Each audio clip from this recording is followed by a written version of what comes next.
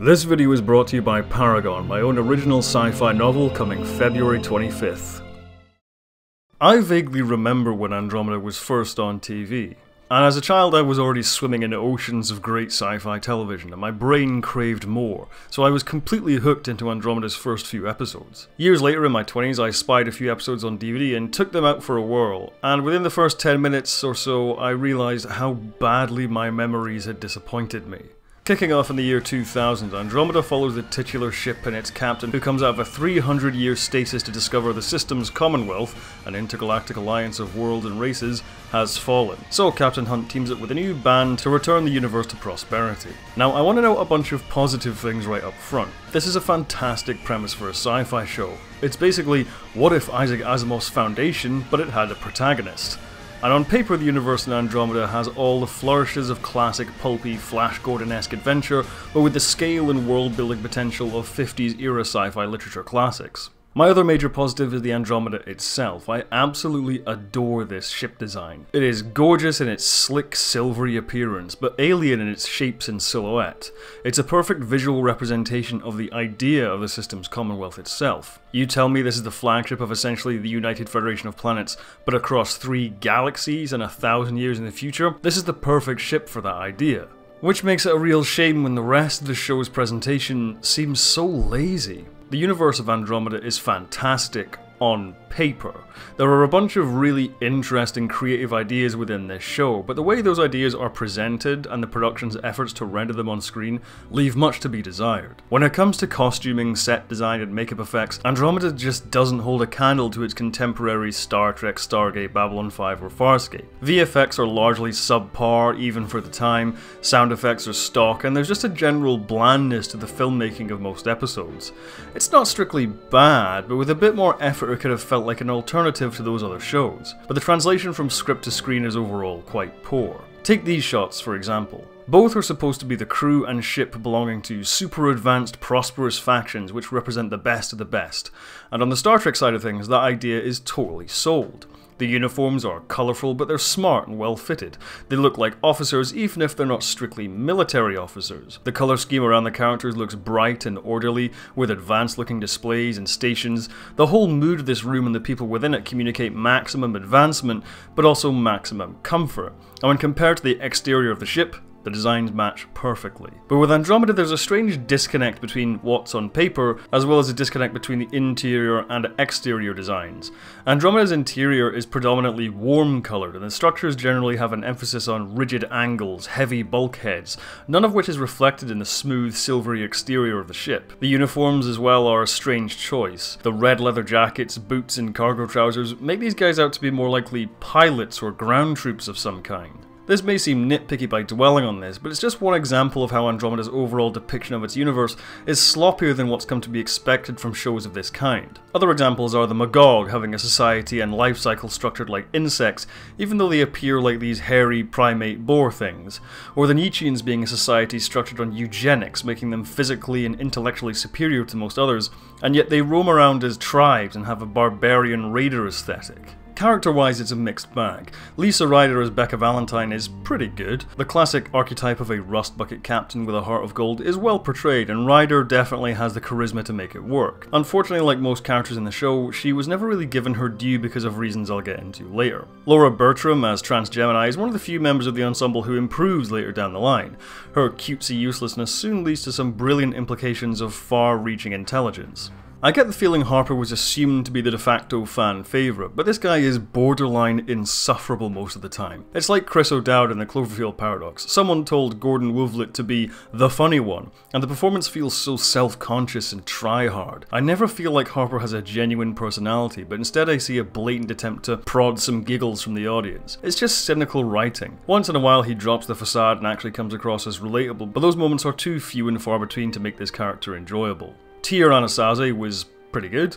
As a discount approximation of Ronan and Teal'c, you could do far worse. Lexa Doig as Romy was pretty great honestly. I'm a sucker for vaguely artificial beings discovering their humanity, and Doig has the wide-eyed optimism to make the arc compelling, even if it has been done before. Andromeda's emphasis on AI is one of the rare times it manages to distinguish itself successfully from similar shows in both concept and execution. But we have to get to the jarhead in the room, Captain Dylan Hunt, played by Kevin Sorbo. Kevin Sorbo sucks. Kevin Sorbo has always sucked. He sucked on Hercules, he sucks on this show, and he definitely sucks now. Being tall and in shape does not constitute a personality. Not only does Sorbo have a severely limited acting range, but he is the textbook example of a complete charisma vacuum. The character of Hunt is also a complete block of wood. Any avenues for him to possibly be interesting aren't capitalized on, and even if they were, Sorbo wouldn't have the acting skills needed to make them work anyway. But the major reason the arcs of these characters never really hit their targets is because, well, the storyline of the show misses the mark. The first 2 seasons are a mixed bag with inconsistent execution, but I'd be lying if I said there wasn't some enjoyment to be found here. As I said, the premise itself is great, and there are enough flashes of clever concepts and plenty of pew-pew action to hold viewers' attention week to week. The overall story is also strong. At first, Becca and her crew are on board Andromeda really because there's nowhere better, and Hunt still has to largely convince them that rebuilding the Commonwealth is at all possible and worthwhile. The season finale is where things jump up a gear. Although once again the awesome concept and design behind the Magog world ship only leads to folk running around a reused Star Trek set, the drama and threat of the world ship and the Abyss Big Bad are well established. From here the arcs of our characters and the progression of the main story are clear. At first rebuilding the Commonwealth was simply a nice idea, but now it's a necessity, and just as the crew come together to get behind the idea, so too does the rest of the universe. But unfortunately that solid plan for a well-structured story was neutered by the departure of the original showrunner. The episode Ouroboros was his final episode as lead writer, and it's a really good one. The swapping of purple trance for future trance is unexpected and welcome, but by the end of season 2, they accomplished their mission. A new Commonwealth is created, and the central premise of the entire show is basically gone. The ticking clock of the impending Magog world ship invasion and the motivation to fight it is pretty much forgotten in the next season. Now the Andromeda crew just sort of blunder around space for episodic adventures. The decision to complete this arc at the end of season 2 effectively crippled any chances of Andromeda improving in quality. By jumping the gun with the main story, it also jumps the gun in the arcs of our main characters.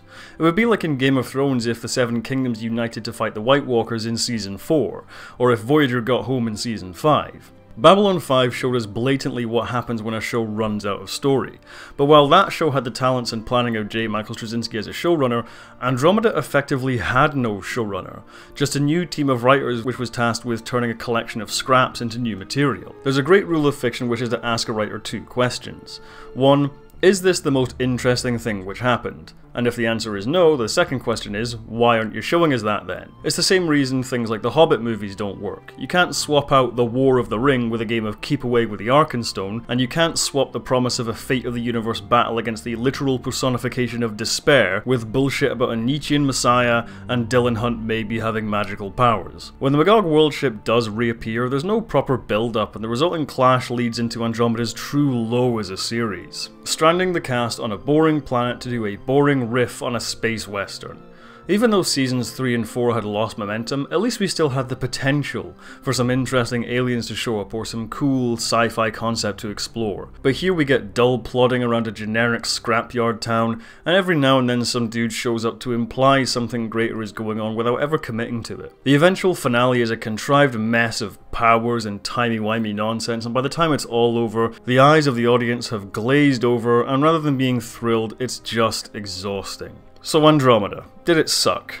Well, with 2 good not great seasons, 2 mediocre at best seasons, and 1 truly awful one, yeah, it pretty much did. And it's a real shame. If there was any sci-fi show which needed a reboot, it's this. Because with audiences now more accustomed to long-running serialized stories and the more advanced production techniques, the brilliant creative concepts which Andromeda often failed to bring to life could really be done justice. But as it stands, Andromeda is an early 2000s relic which unfortunately had its potential squandered. Christopher Smith asks, when did you first get into watching Star Trek? I have been watching Star Trek for pretty much my entire life. I don't remember what my first episode or movie was. Some of my earliest memories as a child are of me and my family parked in front of the TV watching Star Trek. Both my parents are into Trek and they had VHS tapes of a few movies and there were always reruns on TV. We had the fact files, we had magazines, books, toys, and built things out of Lego. We've just been obsessed with Star Trek forever. As a kid I always watched the original series, Next Gen, and the movies at the time. However, while I was vaguely aware of DS9, Voyager, and Enterprise, I didn't properly watch them until my teens. In truth, I don't know when I first started watching Star Trek because it's just been ever present in my life. If you like my videos, be sure to subscribe and hit the bell icon to stay up to date on all my new uploads. You can see my videos early on my Patreon for as little as $5 a month. Speaking of which, I'd like to quickly thank my patrons Chris Lord, Andy Luke, Larry Bennett, James Vanderhaeg, T Stoney, L Carton and Millie Coleman. Until next time, have a good one, and as always, live long and prosper.